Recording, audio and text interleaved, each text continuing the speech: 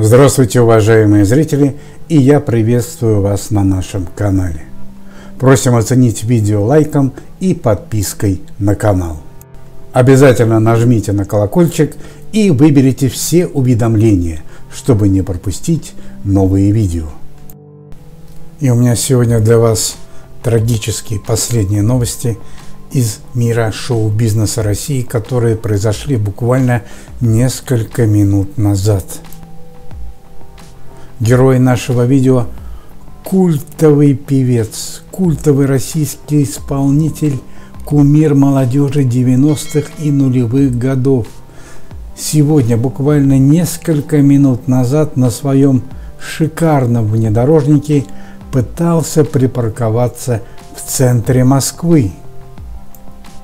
Но в этот момент, откуда ни возьмись, вылетела Ауди и со всей силы протаранила внедорожник исполнителя. Взбешенный артист выскочил из своего авто и закатил скандал виновнику аварии.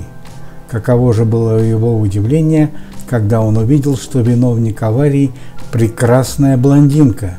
Но эта прекрасная блондинка вела себя крайне странно. Она послала исполнителя на все возможные буквы, села в авто и укатила. Перед тем, как сесть в авто, она еще сильно пнула в причинное место нашему известному исполнителю. Российский певец в шоке, такого он еще никогда не видел.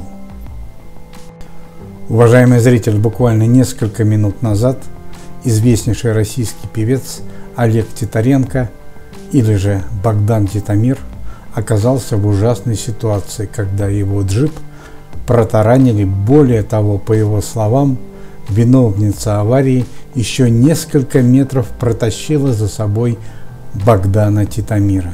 Но Богдан Титамир настоящий мужчина. Вначале он не хотел писать заявление в полицию, но все-таки его убедили это сделать. Виновницу преступления, прекрасную блондинку, пока не нашли и найдут ли неизвестно, так как она сразу молниеносно скрылась с места аварии.